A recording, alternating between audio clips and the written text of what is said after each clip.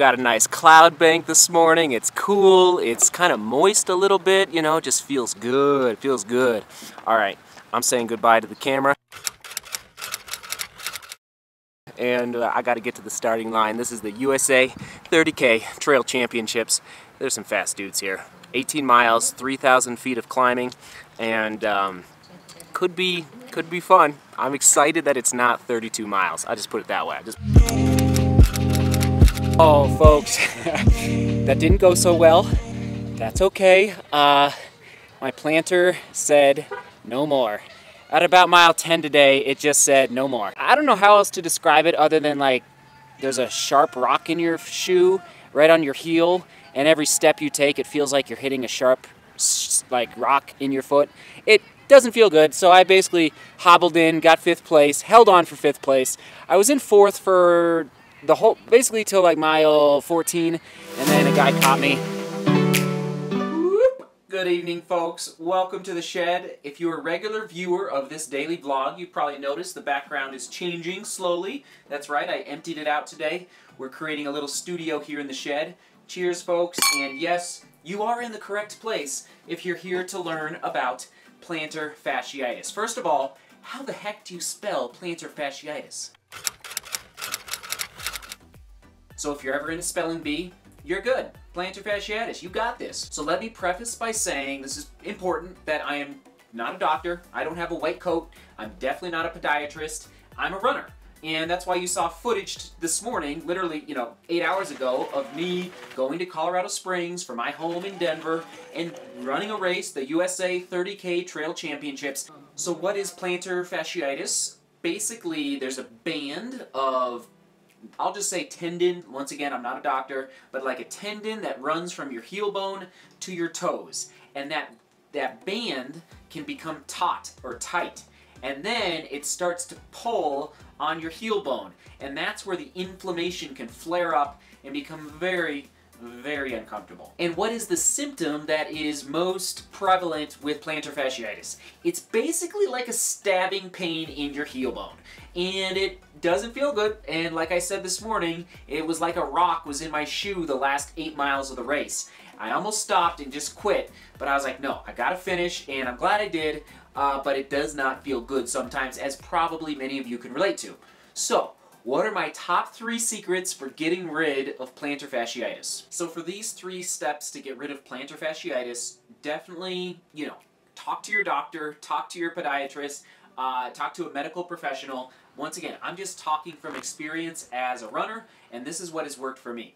And so step 1, you ready? It's simple, and I know I don't hear this very often actually when I'm researching plantar relief and watching other YouTube videos from doctors, but like right now, my foot hurts really bad. Just sitting right here, right now, talking to you, like it's throbbing a little bit. It feels like it feels almost numb right at my heel bone. And why is that? It's because that band is inflamed. It's swollen. It's larger than it should be. It's screaming at me right now. And so what I do is ice. That's right. Simple, simple, but I don't hear this very often. But when your plantar is really, really, really not happy at the beginning of your treatment cycle, you gotta bring that inflammation down. You've gotta freeze it. You gotta chill it off a little bit and let it chill out. And so I ice. And so usually what I do is 10 minutes on, 5 minutes off, 10 minutes on, 5 minutes off, and I'll do that 3 times. So it takes, what if I'm doing the math right, 45 minutes, and at the end of it, it feels like I can actually walk across my house again. Does that make sense? So ice is step number 1. Step number 2 is definitely my favorite step in treating plantar fasciitis on my own, and that is with massage. However, now you can go pay someone, 50 bucks an hour or 100 bucks an hour, whatever it is, to work on your tendon and work on your Achilles, and that's all good, that's good.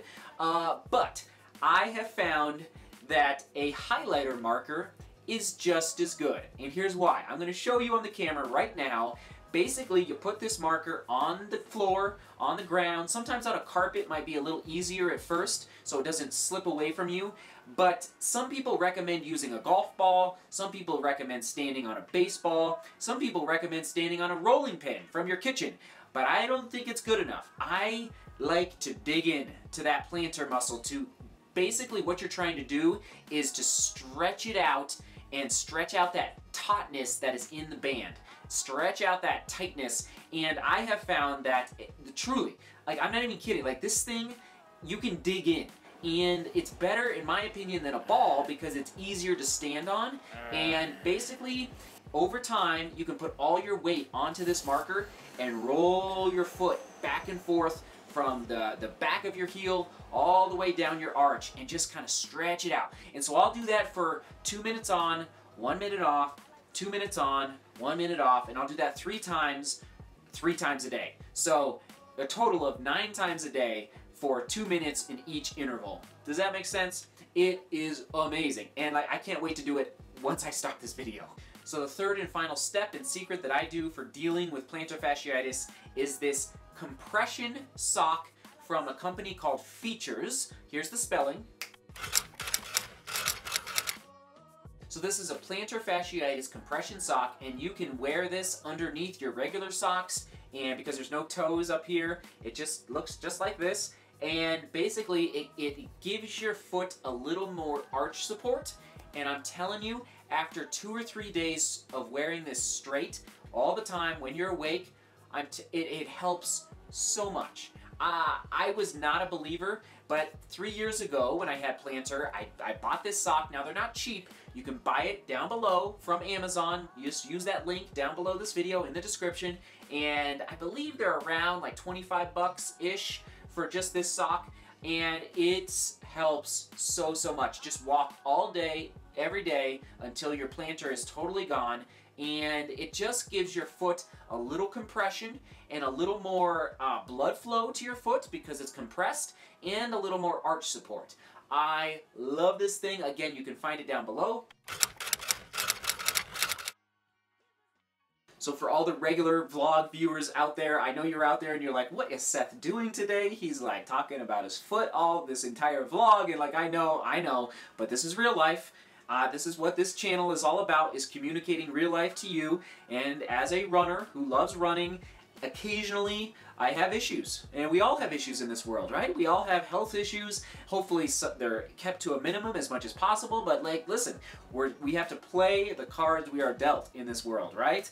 And so one of my cards that I've been dealt physically is plantar fasciitis. And so hopefully some of these tips, the ice, the highlighter marker, and the compression sock, those 3 things, hopefully those 3 things help you guys. And lastly, this is a overall standard thing, is flexibility and stretching. That's to go without saying. Like, you gotta stretch your hamstrings, starting from your buttocks to your hamstrings to your calf muscles to your soleus, all the way down to your foot muscles. Like, you gotta work on the strength and flexibility of all of that. So love you guys. That is today's vlog. The race did not turn out like I had hoped, and that's okay, because guess what? The sun will rise tomorrow. I have faith that my foot will feel quite a bit better in the morning, and then the next day, and the next day, but do not let me run over the next 5 days. Hold me accountable. I'm taking at least 5 days off, so that would be Thursday, Friday, that I'll be back to running. Maybe. We'll just see how the plantar's doing. Seek beauty, work hard, love each other. Now go ice. See you tomorrow.